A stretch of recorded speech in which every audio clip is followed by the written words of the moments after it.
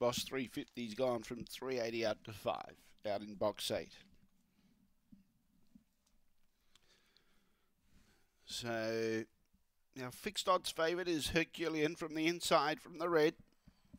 Green light on. No more bets. Set to go. Ready.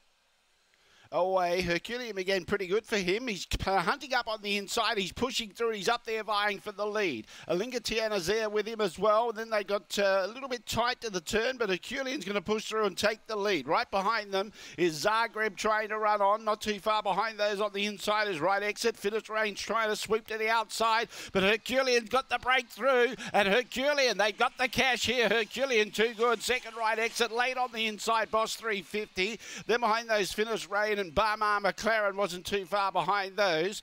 Then we had Zagreb and Red Aramis at the tail end of the field. Right Exit putting up quickly with them, and the time was around 25.80.